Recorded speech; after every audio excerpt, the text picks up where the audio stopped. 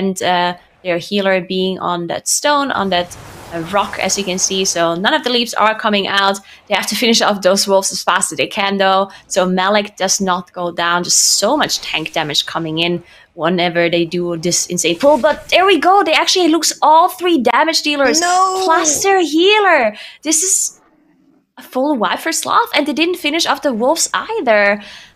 Oh no, they committed bloodlust for this as well. This is just a disaster for Sloth. Again, just losing so much time.